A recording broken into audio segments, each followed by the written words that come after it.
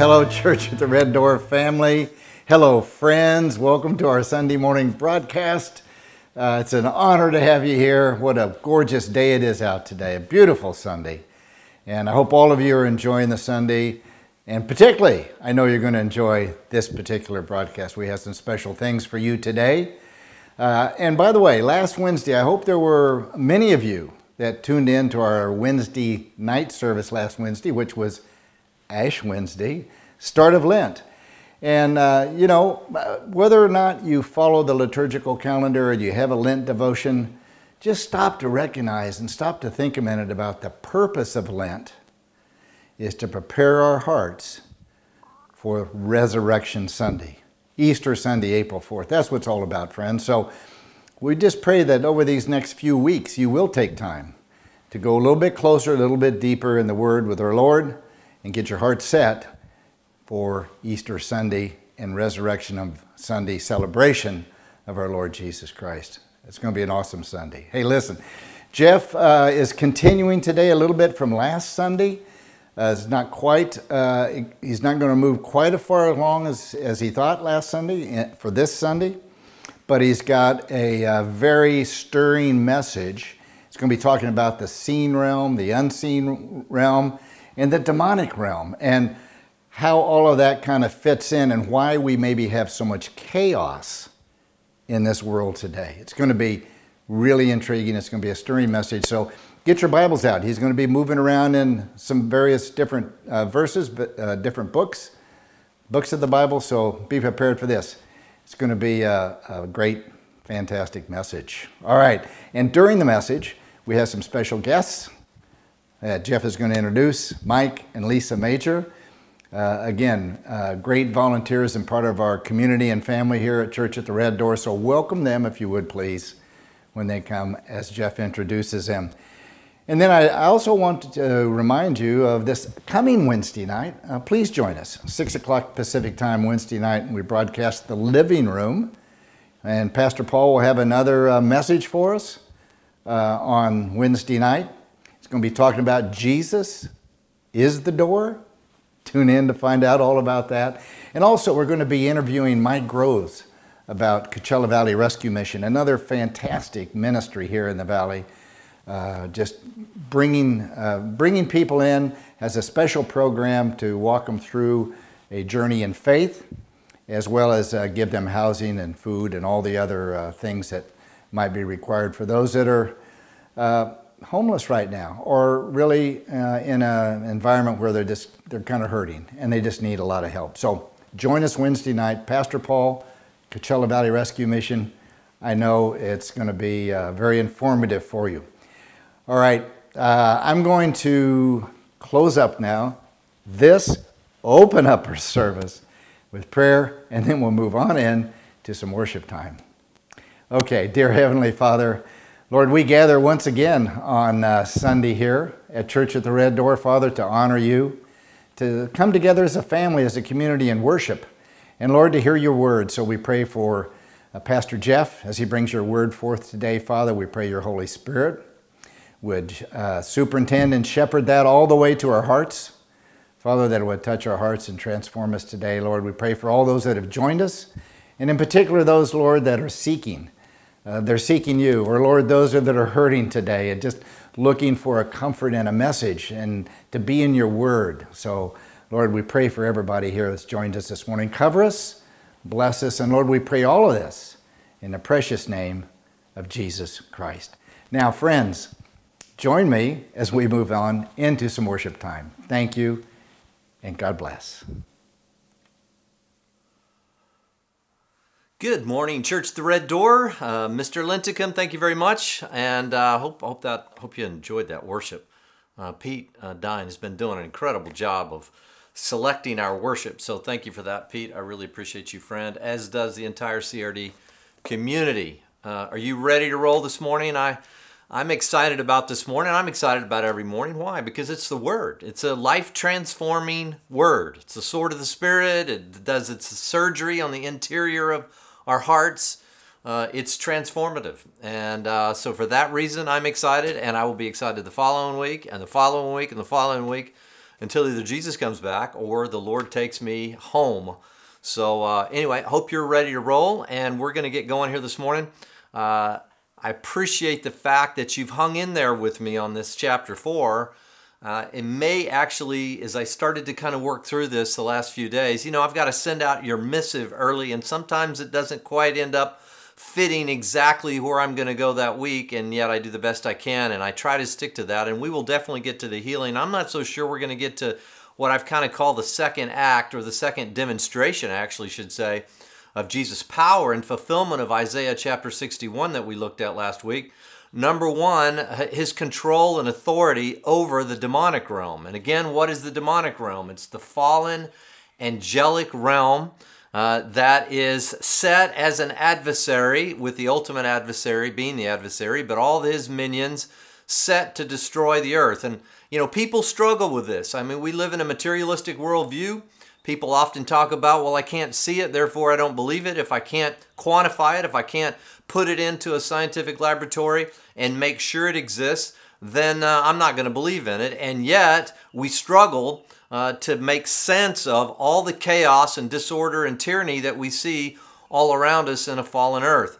And so the demonic realm fits the bill for me. It fits the bill. It gives explanation why human beings, created in the image of God, according to the Bible, why human beings can cause such terror and chaos.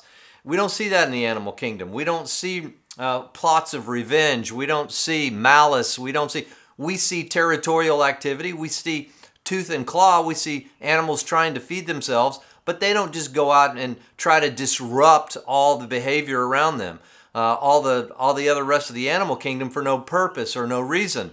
There's always an instinctive reaction. We can't make sense of why human beings act as they do with such animosity and such revenge and such hatred towards other human beings. And we have to understand the demonic realm influencing humankind is the reason for that. And so for me, if you want to think of it scientifically, it fits until we understand and maybe get a better understanding when Jesus comes back to rule and reign. But it gives a very quantifiable explanation for the evil that we see around us. And so I want to kind of move forward this morning. But before I do, I told you last week that I want to give an explanation, and I think Derek Prince really helped me understand this in a very profound way. He wrote a book called Lucifer Exposed. I've actually quoted from it a few times. It gave me some real insight, and there are other places that you can get insight. Some of you have probably read the Screw Tape Letters by C.S. Lewis, giving some, the way that the demonic thinks and the way humans are so frail and how we give in so easily into temptation. But listen to what he says about the following. And the question is, why the hatred of the demonic realm towards mankind? Maybe you can say, I can understand because they have, of the judgment that's come down from on high, why they would have such an animosity towards their Creator. But why humankind? And I think Derek Prince gives two very sound explanations, and I want to read this to you really quickly. First of all, he says, he could attack God's image in man. In other words, Satan, the adversary. You see, man visibly represented God to the rest of creation. Satan could not touch God himself, but he could make war against the very image of God within man. Again, think of that. Satan, he realizes he's completely outgunned as it relates to God. I mean, he is in fact a created being. But seeing the image of God, how would he get back? You see that often in dramas or something, Someone wants to get back at somebody. They know they can't touch them, so they'll go after their family, or they'll go after their progeny, or go after somebody that they care about. And that's exactly, I think, what he's saying here about one of the purposes that Satan and the adversary has so much angst against us as the human beings. Why? Because we're created in God's image. His delight was to defile that image, to destroy it, to humiliate it. And to that end, he worked tirelessly.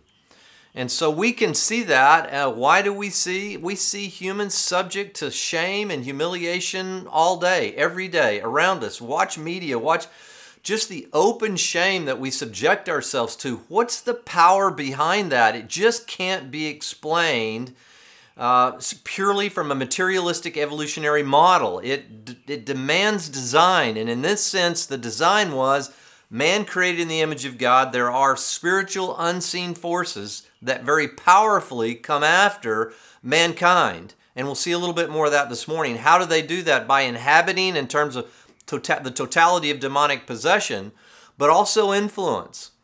And I can tell you, I feel that influence as you do. And we've talked over the last few weeks about how we can fight the temptations that come our way. Prayerfully, we do it with increasing success. And as a result, it has a powerful influence and impact. So now what I want to shift to is the second reason why Satan is after mankind. Second reason Satan has such malice to man was due to the fact that man was destined to take Satan's place of dominion. If you don't understand that, you're not even going to understand the reason for which you're on the planet. We were called as human beings to be fruitful and multiply and to take dominion. We are, in fact, to pray in, actively seek to bring God's kingdom to earth. We talk about that virtually every week. From the moment of man's creation, Satan saw him, man that is, as a rival that he needed to eliminate in terms of dominion. Now, you've got to understand that the adversary has limited dominion over mankind, limited dominion, and it has a short lifespan on it. That he knows, and that's what we talked about last week, there will be an ultimate reckoning for not only fallen humanity that has not reestablished themselves in Jesus, but also for the demonic realm. They have already are being destroyed. Again, we saw 1 John chapter 3, verse 8.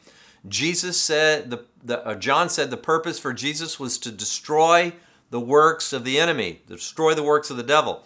Those were destroyed at the cross, and in a final chapter, when the final chapter is written, but up until now they are being destroyed, and we continue to carry on that destruction of Satan's works, and we want to limit his dominion. That's why we take the gospel. That's why we're doing this right now. That's why we're engaged in the propagation, the advancement of the kingdom through the gospel of Jesus. And that purpose is very simple. The purpose is to destroy the works of the devil. So we are involved in the very same thing that Jesus was involved in. He is now authenticating who he claimed to be by these two things, casting out the demonic, and then I think, as we'll see a little bit more next week, through the process of actually healing disease, taking authority over the physical realm as well. So what Jesus is doing in two ways, he's taking authority over the unseen realm, and then in healing disease, he's taking authority over the seen realm. And that's important to understand. It is authenticating the very claims for which he has made. So when he stood up again, let me just reiterate, when he stood up again in that synagogue in Nazareth, read Isaiah 61, he was very clearly making a claim to divine authority. And that then was authenticated. It was enacted by addressing this unseen realm through the demonic realm, taking authority, and then taking authority over the physical realm through the miraculous things that he did, not the least of which was healing, but there was also walking across the water, turning the water into wine. He was taking control over the materialistic world. Now, you've got to understand, folks, Jesus was not just a teacher. He was not a guru. He was the ultimate teacher, but he was not simply a teacher. He is our wisdom. He is our knowledge, according to Paul's letter to the Colossians. But Jesus very clearly has authority over all realms, seen, unseen, and otherwise. Irrespective of how many dimensions we ever determine there are, maybe string theory posits 11 or 21 or whatever it's going to be, all dimensions, Jesus has authority. Why? Because he's the creator of everything, and he is now making that claim. So last week, again, we looked at the time was not the ultimate destruction, but the finality of the cross guaranteed their ultimate destruction. And from now until Jesus comes back to set all things right, the process is the destruction of Satan's works. Now, Satan is still active. Jesus asked even the question, when the Son of Man returns, will he find faith on the earth? And so, again, part of our calling as followers of Jesus is to make sure the world knows that Jesus is in fact the king of the cosmos and to enter into relationship. Now the second part of that, and I told you last week, there are two important things that I want to look at as it relates to Jesus' interaction with the unseen realm, with the demonic realm. And the second of those two things is to recognize that the demonic realm knew exactly who Jesus was. Now, addressed this briefly last week, and I want to go into this a little bit more now. So I'm going to take you forward. We're not going to actually look at the Lukean account, which is in Luke chapter 8, but we're going to look at Matthew's account of an interaction. We'll come to this again in future weeks, but I want to look at it now. I want to look at this incident that happens when Jesus is casting out this legion of demons, in fact, from these demoniacs that live in the Gadarenes. So we're going to go to the Matthew's account in Matthew chapter 8, verse 28 through 34. Now I'm going to kind of read a few verses and then we're going to unpack it and we're going to look at this in great detail this morning. So verse 28, when he, Jesus that is, came to the other side into the country of the Gadarenes. Now, what is the other side? We looked last week, he was doing his ministry in Capernaum. On the other side of the Sea of Galilee is an area that was primarily Gentiles, not exclusively, but primarily Gentiles, called the Gadarenes. And if you go on that area and then south, you end up in Decapolis, and this was a Gentile region primarily.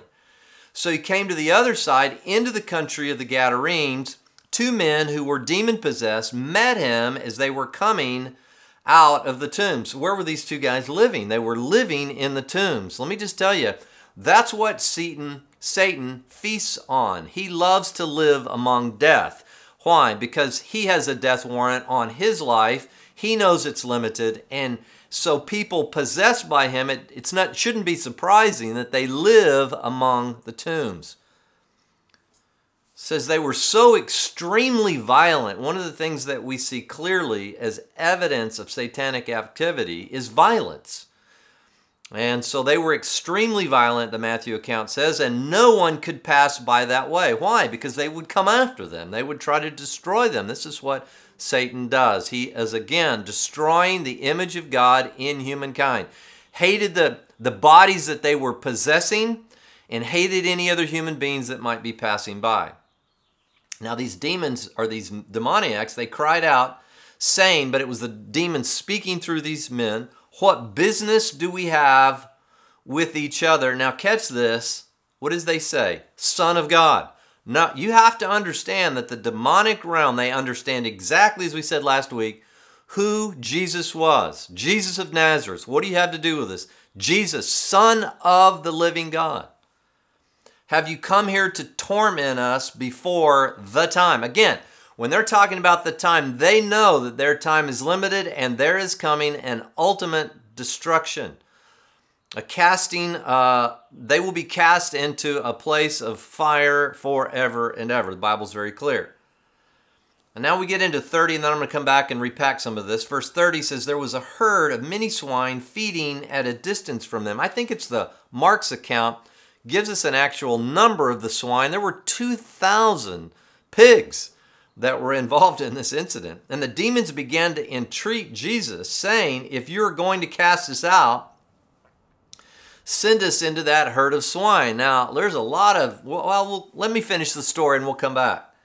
And he said to them, go. And they came out, went into the swine, and the whole herd rushed down the steep bank into the sea and perished in the waters.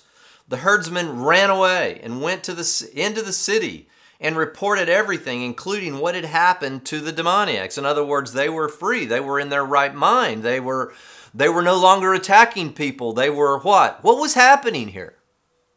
I'll tell you exactly what was happening.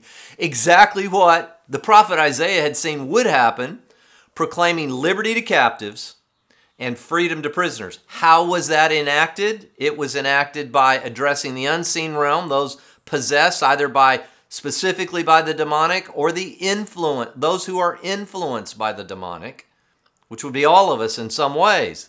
That's why we are being transformed. It is an ongoing process that Jesus is fulfilling the prophecy written by Isaiah that he, again, last week we saw, stood up in that synagogue and claimed, this is being fulfilled in your hearing. This is the outworking of that. They were in their right mind. I just want you to stop for a second. Can you imagine the picture? I mean, where were these people's parents? Maybe they didn't even know. Maybe they had long since lost track of these two men. What about their friends? Did they have any friends? Did they ever have any friends? How did they get in this position? What open door in their lives gave way to? Was it some kind of addiction? Was it a sexual addiction or a substance addiction, or was it, what was it that gave entrance to a legion? This is a huge number of demons that were actually residing in these two men. And now they're sitting in their right mind. Everything is copacetic again. They're in a beautiful place. In fact, as we'll see in another account, they wanted to begin to follow Jesus immediately. I mean, they went from harming people, extremely violent, to wanting to serve to the king of the cosmos. They went into the city and they claimed this is what had happened to the demoniacs. And then finally, verse 34, and behold, the whole city came out to meet Jesus. And when they saw him, they implored him to leave the region. Now, we'll talk about that in a minute as well. To leave? What are you talking about? Why would you leave?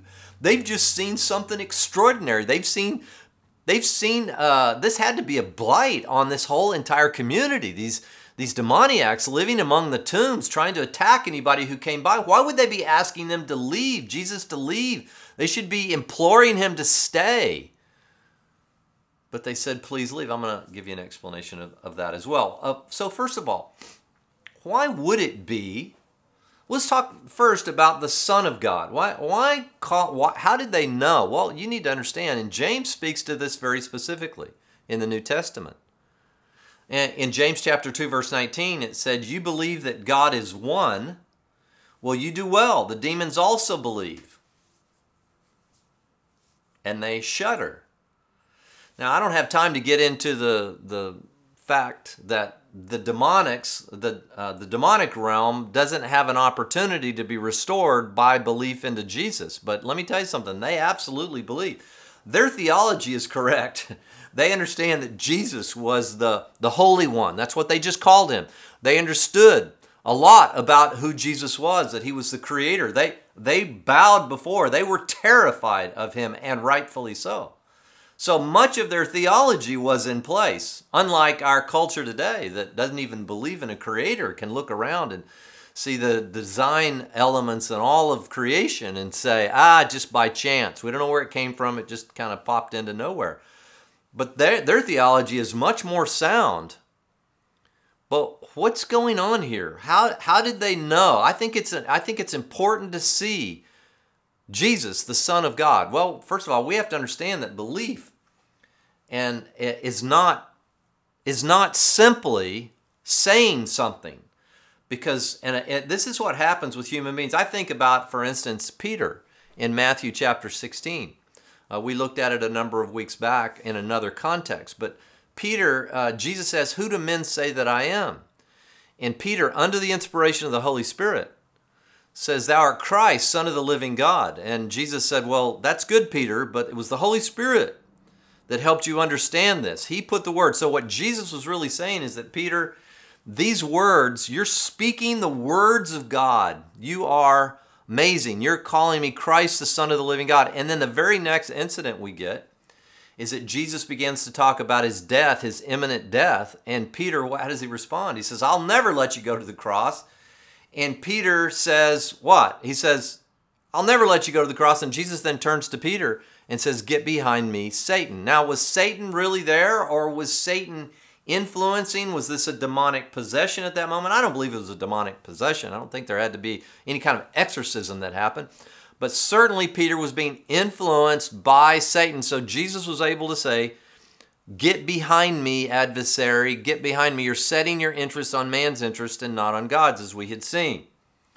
Now, how is this relevant? Well, Jesus had said, "Peter, you're this little pebble. You're not the ultimate rock. I'm the rock. This truth is the rock. But Peter, you're this little rock, this little pebble. And upon this bigger truth of what you just said, I'm going to build my church."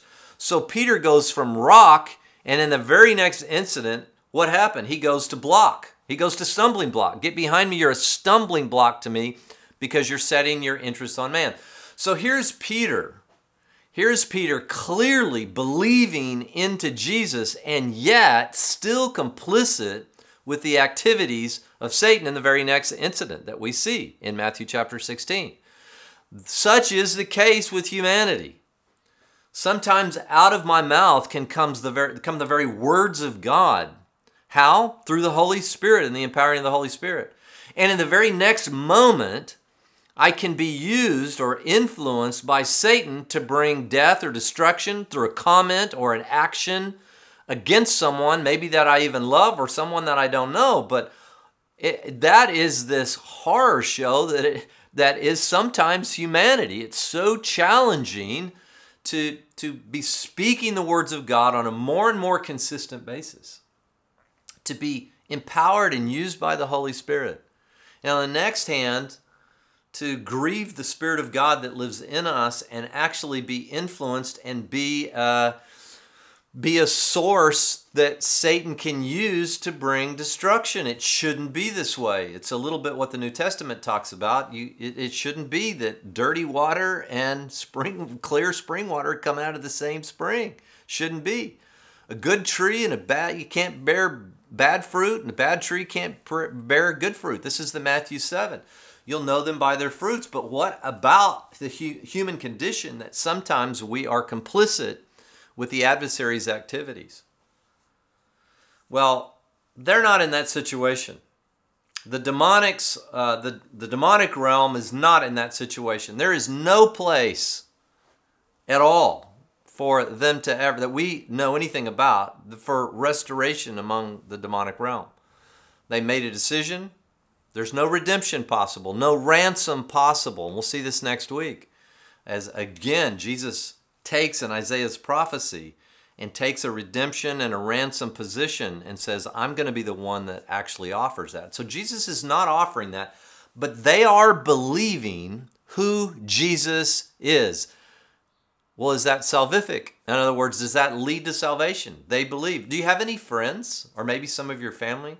You talk to them about Jesus, or you want to talk to them about faith, and what's the response? Well, I believe in God. What would James say? Well, they believe in the Shema. Have you ever heard of the Shema? Deuteronomy chapter 6, verse 4.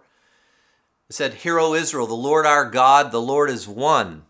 What James is really doing is a takeoff on the Shema down here. He's saying, you believe that God is one. In other words, James was speaking to the Jewish community, and they were saying, you believe that God is one. Congratulations. You're quoting the Shema.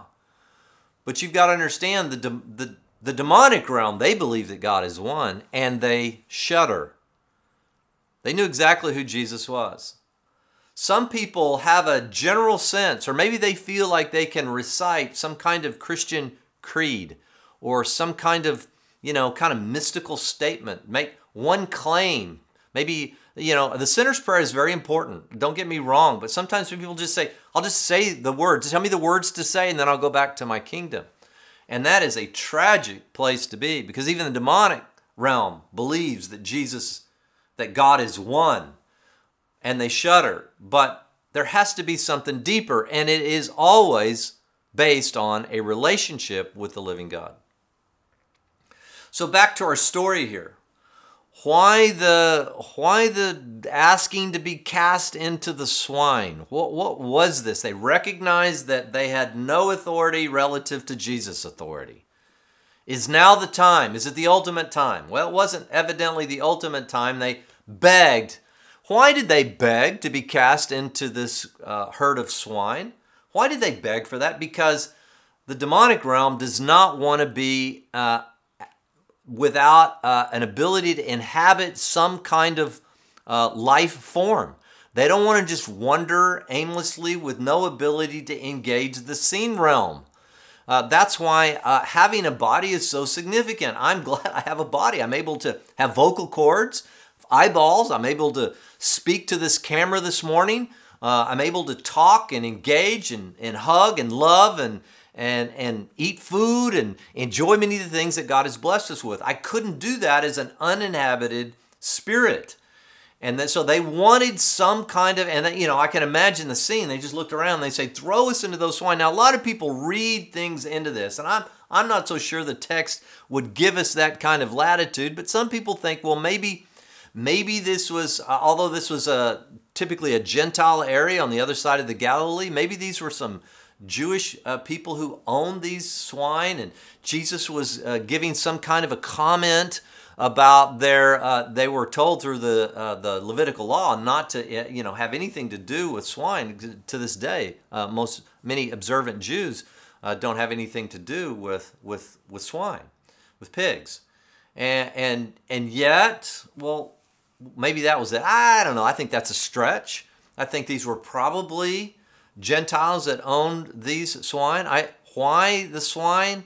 I just think it was immediate there. I don't know that they're trying to, this is some symbolic act. It could have been. But I want you to think, a herd of 2,000, this was a lot of money back then. In an agrarian culture like it was, I think there's something more specific here that we need to look at. They were then cast into the sea and drowned, the pigs drowned. And so, again, they're aimlessly wandering. So he cast them in, gave them their request, and then again, they're back to uninhabited spirit beings, which are the demonic realm. So that was the case. Now, what I find more interesting in the story, and probably the most challenging part of the story as it relates to a teachable moment through this, why did they ask Jesus to leave? I mean, again, this is a life-giving, transformative, miracle-working. Certainly they had heard the stories. It was just across the little Sea of Galilee here. Certainly they had heard the stories of healings and this new person on the scene, and it's amazing. I mean, they didn't have internet and social media, but I can promise you, word spread quickly. Why would they beg him to leave? Some speculate, I think John Piper has speculated before, that maybe this was an issue of Jesus was confronting their own wealth. See, what they were terrified of was not so much his authority, because the authority led to a beautifying of their community. No more violent men running through the tombs trying to attack anybody who came near. It'd be like getting rid of an angry dog, attack dogs that that were plaguing a whole community. People would applaud that. That would be wonderful, unless it cost them in their pocketbook. You know, I think this is probably a pretty good insight into this incident. I think what we're getting here is that they said, wow, this has cost us 2,000 swine. We don't want to lose any more wealth, even if it means asking the very creator of the cosmos, which they may not have been there in their understanding, but this obvious miracle worker who's brought great peace and shalom to our area, we still care more about our money. And I'm going to tell you, folks, if this is a proper interpretive view, and I think it's probably pretty solid, I think this is still the case. You know, we're fine with the Jesus stuff as long as it doesn't cost us in our pocketbooks. As long as it doesn't cost us anything, we're fine to have maybe a new church down the road, but don't ask me to give to it, or don't ask me to get involved in that ministry to the poor, or don't ask me. We're fine with Jesus, but just don't have it affect me in any way. And please leave us. Leave us. And we wouldn't maybe say that, but I think that's certainly the case with many people.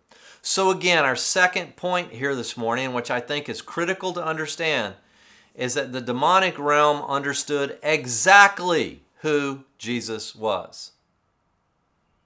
They knew he was the Son of God. They knew, in fact, he was the creator of, in fact, they knew he was their creator, and they were terrified. They had a healthy fear of the Lord, clearly. So, again, back to James. So, just quoting the Shema, "Hear, O Israel, the Lord our God, the Lord is one," or reciting a creed or anything Christian today, is just the recitation of that, is that saving? Is that saving? Or is it something deeper than that? I think it's something deeper. I'm now going to have some of our dear friends, head of our security, and Mike and Lisa Majors, if they wouldn't mind reading a series of verses out of Peter, and then we're going to kind of break this down to close this morning. 1 Peter, the first chapter of 1 Peter, And I'm going to have them read verse 8, verse 15, and then also verses 22 and 23. So Mike and Lisa, so good to have you with us this morning. Go ahead and read those passages for the community. Thanks so much. Thank you, Jeff. Good morning, Church at the Red Door. Mike and Lisa Major here from our home in La Quinta. It's our privilege and pleasure this morning to read scripture from 1 Peter chapter 1, verses 8 and 15 and 22 to 23. All right, let's begin with verse 8. And though you have not seen him, you love him. And though you have not seen him now, but believe in him, you greatly rejoice with joy inexpressible and full of glory. Verse 15, but like the Holy One who called you, be holy yourselves in all your behavior. Verses 22 and 23. Since you have in obedience to the truth purified your souls for a sincere love of the brethren, fervently love one another from the heart. For you have been born again, not of seed which is perishable, but imperishable, that is, through the living and enduring Word of God. We miss you, Church at the Red Door. Back to you, Jeff.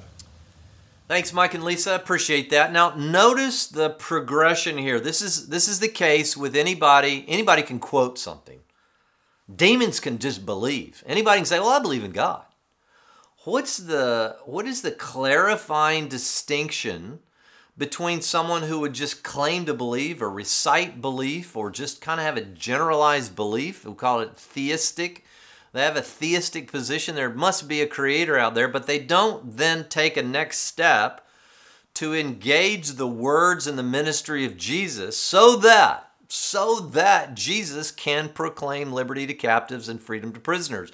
So we don't have to be enslaved to sin anymore. How does that go? Well, Mike and Lisa just allowed us to see this through this reading of 1 Peter chapter 1. I'm going to pick out this kind of progression again. So to requote what Mike and Lisa just read, though you've not seen him, verse 8, you love him, and though you don't see him now, but you believe in him. Okay, so step number 1, you don't see Jesus anymore. I've never physically seen Jesus before. I can feel his presence. I can read this scripture. I can read the word, and I know this is like we looked at last week. This is with authority.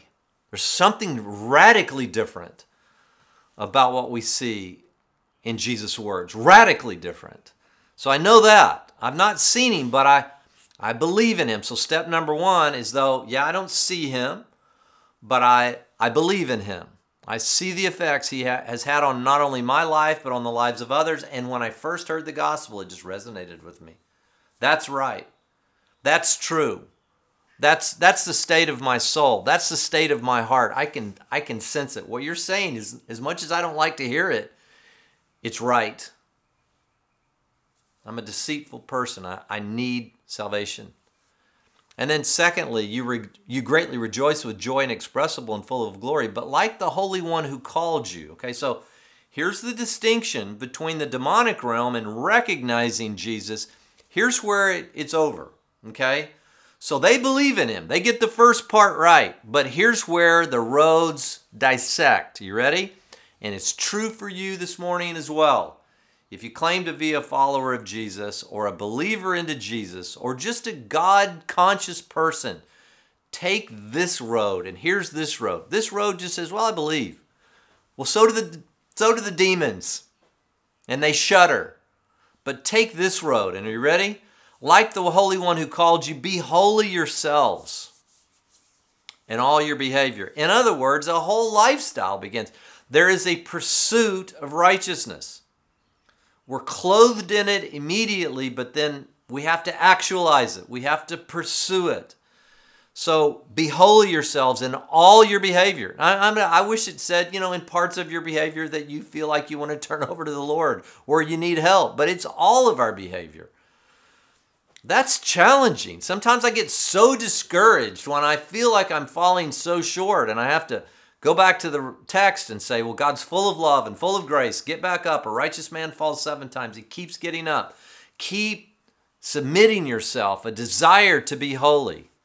That's a big indication. That is a very different road than, well, I believe in God generally, but I like doing my own thing. It says, be in all your behavior, since you have in obedience to the truth purified your souls. There's a purification process. That's what being holy, becoming more holy is a purifying process.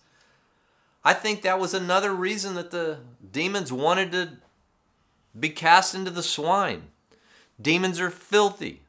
They're impure. The swine themselves were completely and utterly impure through the Levitical law. Now we kind of understand a little bit about that. You know, that pigs are impure, and I won't give you all the reasons they're impure. Many of you will know enough about that to know why that's the case. They were the impure, they were the unholy, they were the unclean, and they were being asked to be cast into the impure, the unholy, and the unclean, at least from a Levitical law perspective. For a sincere love of the brethren, fervently love one another from the heart. So what happens is we believe. And then we begin the purification process. So that what? So that we can love one another. I mean, that's the point. If I'm still unclean and impure, I'm only going to love Jeff. But as the purification process starts, I find that, again, my desires change and I find myself loving other people. Look, if you say, well, I've been following Jesus my whole life, and deep down you really realize you don't love anybody but maybe those who give to you, well, that's not a big deal. Or family, that's not a big deal. Even non-believers do that. But you find a discernible and distinctively different love for people that you have nothing in common with, that aren't able to give you anything. You just have a love for humanity. Can you not see, my friends, that this is a huge distinction? What does Satan do?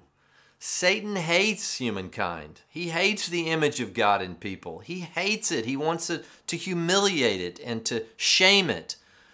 We are put on a course, not just believe in God. Demons believe. But we're put on a course of purification so that we might fervently love one another. So when we see the image of God, one of the reasons that we care about anyone, any human being, regardless of how filthy they may have become by this world, regardless of how they may have failed, regardless of whatever, we still see the Imago Dei. We see the image of God in them. And as a result, through the purification of Jesus and a relationship with Him, we begin finding ourselves loving the unlovable. Why was Hitler so different? Well, he really wasn't. He was a manifestation, a personification. He clearly, there's no question in my mind, Hitler was demon-possessed, as were many of his cohorts. And what did they want to do? They wanted to humiliate and shame. Look what they did among the Jewish people, and not merely the Jewish people, primarily the Jewish people, but many people that weren't part of their Aryan race. What did they do? These are all clear signs of the demonic. They hated humankind. They wanted to shame, humiliate, belittle, and ultimately destroy the image of God that was in creation. See it over and over. So we do that. We fervently love one another from the heart. Why? Because we've been born again of seed that's not perishable, but an imperishable seed. There is no ultimate fate for us in terms of destruction. It's ultimate glory. And that's what Peter's trying to get at here this morning. So again, let me just kind of restate what I've tried to communicate to this morning. Again, Jesus stands up and reads Isaiah 61. Jesus makes a declaration that these things are being fulfilled. The release to captives, the freedom to prisoners, taking these ashes and restoring them, all the things that we read in Isaiah 61. And next week we'll also read Isaiah 35 as an example of other things that Jesus was making clear claim and backing it up with authority. But here's Jesus now engaging, saying, okay, I'm proclaiming liberty to captives and freedom to prisoners. The first step was to address the unseen realm and the influences of this fallen created being, the adversary. And in doing so, we see some profound encounters. And I want to make this last statement before we close this morning, and it's simply this. People ask all the time, well, does this really happen anymore? Is there really demonic possession still? I've got to be honest with you, I haven't seen it much, but I have seen it enough. And close, dear friends of mine, especially on the mission field, where there are places of great idolatry and other things, of powerful influences. And again, I have dear friends on the mission field who've seen people levitate and fly across rooms and some very extraordinary supernatural things. One of my dear precious friends, Brent Napton, who does much in the Middle East, he and his wife Michelle are headed back to the Middle East, and he's a rice engineer. And I told some of you the stories, and he said, look, I know a lot about force and gravity and all these other things, and I've seen all those physics thrown out the door when it relates to demonic possession. And let me tell you something, it's very real. I've had multiple encounters in my own life with the demonic. But it's not, if you think of Jesus' ministry as going out and shaking the bushes, he was terrifying the demonic. So it's not a surprise that the demonic were manifesting themselves so powerfully during the ministry of Jesus. So some would say, well, there is no more demonic possession. Jesus conquered that. I don't think that's the case. I think there is demonic possession. But I don't see it, certainly not like I see it in the book of Acts or even in the New Testament Gospels with Jesus and his ministry, or even the Acts of the early apostles. But what I do see clearly is the profound influence of Satan's activities and the demonic realm on human behavior. And I think it becomes very, very clear that there is some kind of force behind some of the inexplicable things that occur among human beings. The way we treat others, the way that we treat the animal world, the way that we treat the planet, the way we do it carelessly. And there has to be something so influential and motivating behind much of that activity that, from my perspective, this answer of an unseen force set against humankind is very clearly the best explanation. And to me, all the materialistic views of this fail, because from an evolutionary perspective, it just doesn't make sense. Much of this activity does not make sense at all. So anyway, I hope this morning again was a little bit, it helped you see it's not just about saying I believe. No, the demons do that. What is it about? It's about a personal walk with the creator of your soul. So maybe some of you say, I don't know that I've really entered that. I've talked about belief, or I've quoted a creed, or I've said a prayer years ago, but I don't know about this process of belief to purification to love. I haven't really seen that evidenced in my life. Well, maybe this morning you can start that, not just by saying something, but by truly embracing and making a decision to change the course of your life. And that would be our admonition to you. So get a hold of us here at Church at the Red Door if you're part of the online community, and send us an email. Somebody will respond. We will begin the process of prayer with you. We will help walk you through, find you a community. I mean, whatever it is, we want to see you walk through belief and purification, baptism, salvation, belief, purification, and then ultimately where you move into a position where your life could actually be defined by love rather than a complicity with what we see here in the New Testament, which is pretty profoundly demonic. All right. Hey, we love you. Let me just close in prayer. Father, I thank you for this morning. I thank you for my friends. Help us. Give us insight into your word, Lord. There was a lot that we unpacked this morning, and we will continue to walk through this next week. Lord, you did. Jesus, you came to proclaim liberty to captives and freedom to prisoners, and you do have ultimate authority over the unseen realm. Lord, you can get Satan off of our back. You can limit his influence in our life through clothing us in your righteousness. And Father, clearly you have complete authority over the physical realm. Lord, we bow before you. We, like the demonic, shudder at your authority and power. But rather than turning your back on us because of ultimate failure, you have your arms wide open for us. We are fallen human beings, Lord, but for those who would embrace you and follow you and live into your words, Lord, not only do you have restoration, but you have an invitation into a family. And for that, we will worship you for all of eternity. In Jesus' name, amen. Well, have a great week. We love you, Church at the Red Door community and our online community. And can't wait. Again, we continue to work very diligently to find a place to regather at some point. We're hoping early fall, maybe even a little bit during the summer. We'll see how it unfolds. And we love you very much. Have a great week.